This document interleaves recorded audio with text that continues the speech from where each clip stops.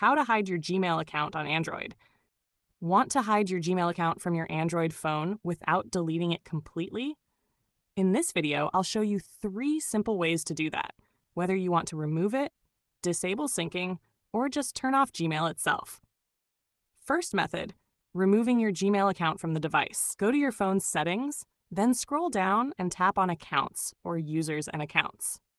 Find and select the Google account you want to hide, then tap Remove Account. This will sign you out of Gmail and remove the account from your phone, but don't worry, your emails and data are safe. You can always add the account back later when you need it. Second method, turning off Gmail Sync. If you don't want to remove the account but want to stop getting emails, this method is perfect.